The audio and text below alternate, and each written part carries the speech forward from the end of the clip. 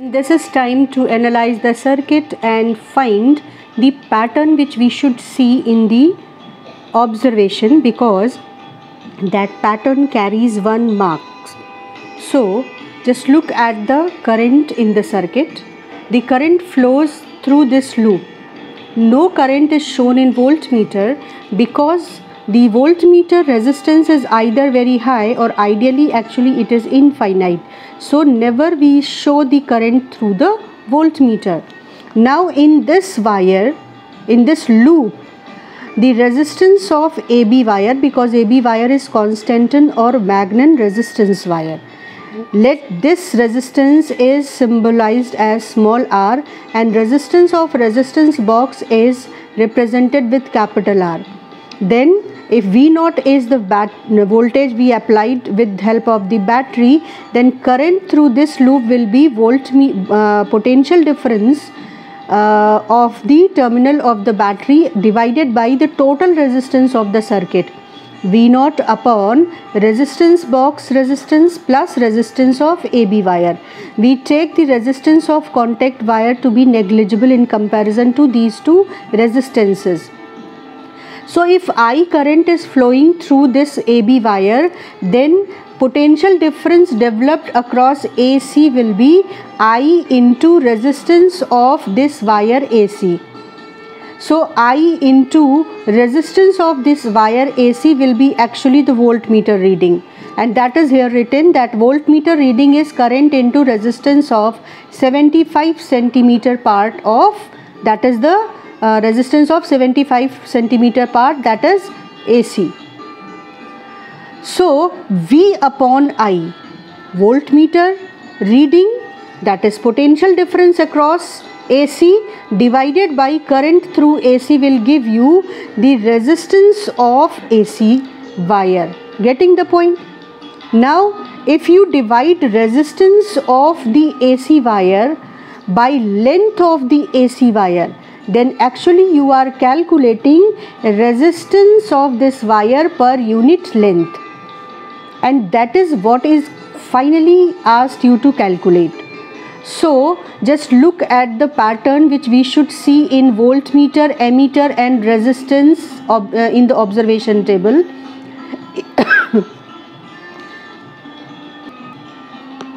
If resistance of resistance box is increased, then you can see that current decreases. Resistance of the resistance box increases, then current decreases. And if current decreases, as resistance of AC wire is constant, so voltmeter reading will also decrease. So what should be the pattern of the observation? That as we will increase the resistance in the resistance box, the ammeter reading and voltmeter reading both should decrease. So now look at the observation we are getting. As the resistance of the resistance box is increased, can you observe that voltmeter reading is decreasing and ammeter reading is decreasing? And that is what we should get with help of the analysis of the circuit. Now finally, just think of it, resistance of AB wire. It is in the lab 4 ohm approximately. So 4 ohm is resistance of 1 meter wire, right? So 4 ohm per meter is the resistance per unit length of AB wire. And if calculation is done here, I have calculated ammeter readings, voltmeter readings, then resistance of AC part of the AB wire. R1, R2, R3, R4, R5 for the 5 readings, and you can see the values are within the limit of error, almost equal, not equal but they are close to each other, and then average of these values is finally 3.47. This is resistance of 75 centimeter length of the wire AB. And finally the question is asking you the quantity K, that is the resistance of 75 centimeter length and the length of the AC part, and that we can see and this K comes out to be 0.04 ohm upon 75 centimeters, so ohm per centimeter. That means the AB wire has 0.04 ohm resistance of 1 centimeter length. In the question they are asking you resistance per unit length up to 1 decimal place. But here we are having the value resistance per unit length up to 2 decimal place when we are using ohm per centimeter as the unit system. So convert this unit system in a ohm per meter, and for that you have to multiply this value with the 100. You have to change the centimeter in the denominator into meter. So for that reason you have to divide centimeter by 100. That 100 will come to the numerator and the value will be 4.0 ohm per meter, and this is what they are asking as the result. So first you look at the way you are supposed to write the experiment in your experiment copy, in practical copy of your college also, and in your exam copy also. Now one very important thing I want to discuss with you, and I have mentioned it in every experiment.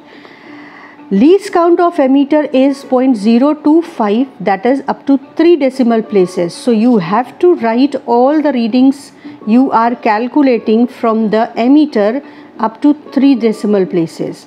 If by chance, like here, it is 0.25, then add a 0 here, but the reading should sync with the least count of the apparatus from which it is taken.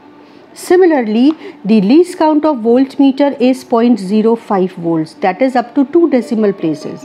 So like here I am getting the result 1.4, but I have to write 1.40 up to 2 decimal places. The reading should sync with the least count. This is very important.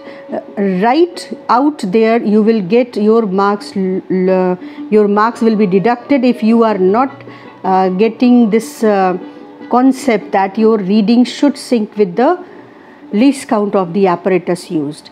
And then they are saying that resistance per unit length and the resistance, this resistance should be up to this resistance should have 3 significant figures.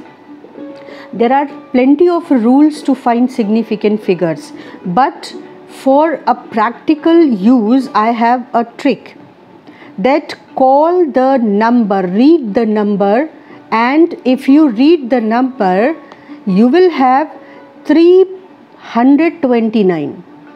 So all the number which you can read in a given number are significant. If a 0 is added before this, you cannot read that 0. So that 0 is not significant, although it is in the number mentioned in the number. But if you add a 0 at this place, then if I ask you read the number, then you will read 3290. So the significant figures will become 4. So this is a very good trick to find the significant number. So you can see that in all the readings I am having 3 significant figures which is asked in the question paper. And then after getting R0, they said that find the resistance per unit length up to 1 decimal place, and you can see that here it is up to 1 decimal place. So all the things are discussed. Now both the sections, children, note down these readings in your practical copy. And as I said that experiment 1 is when I explained you the removal of parallax, then in that experiment I calculated focal length of given convex lens using 2 pins. So you have to go through that class and you have to find the readings I discussed, and you have to complete that experiment as I mentioned clearly that this is what you are supposed to write in your practical copy.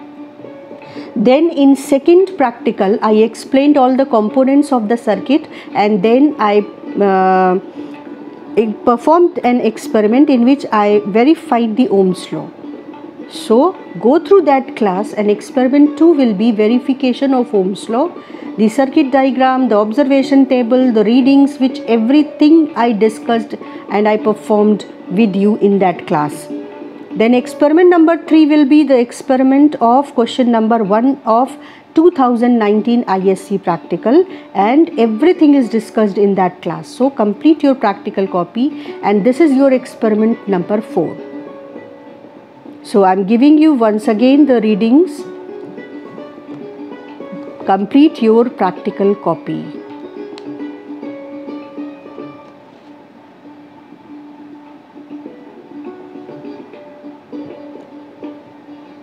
And on the left hand side of your practical copy, that is on the plain paper, you will write this analysis of circuit, because this will help you in the theory as well in current electricity. So analysis of circuit and what patterns should be observed in the observation, that we can easily understand through this discussion. So on the left page of your copy, in your practical copy, you have to write this.